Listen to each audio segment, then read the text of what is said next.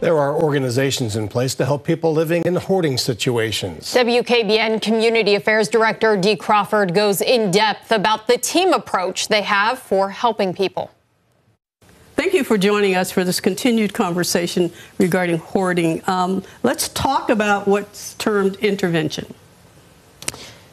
Want to go ahead? Well, when we talk about intervention, the key is the recognition that there's a problem. Many times you can drive down a street and not really be able to tell there's a problem in a various house or apartment. And sometimes the intervention starts with a phone call from someone who has contact with an individual, be it a police officer, fire department, emergency response personnel.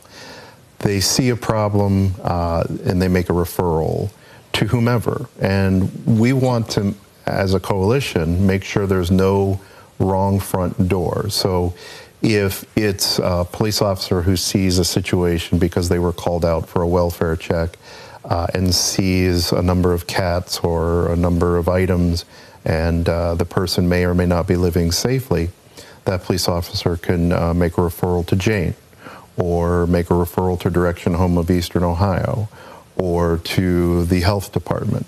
So the humanities side of it could be taken care of by a referral to the hospital or for health care, and then you have to decide whether that individual is able to return back to that home or not. Correct. So then Animal Charities goes in, and what do you do once you get in there? Yeah, we all try to show up at the same time. So when that first initial referral comes in to any one of our agencies, we try and come together. So that way, when the person needs to be receiving help, everything is dealt with at the same time.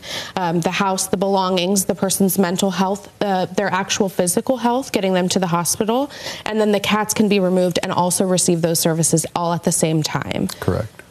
That's an important point that Jane brings, is that when we gather as a team, we try to gather as much information about the situation prior to meeting, and then we can start the process. We've dealt now with the coalition definition of hoarding intervention, and our next conversation is going to be about what the community can do and how to get in touch with the coalition to address the problem. And last but not least, the cost to the community through tax dollars. I think one thing we're going to move on right now.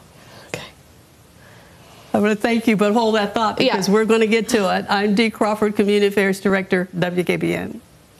Hi, everyone. I'm Lindsay Watson. Thanks for watching the WKBN 27 First News YouTube channel. If you want more video news, subscribe to our channel. And don't forget to download the WKBN 27 First News app for breaking news alerts.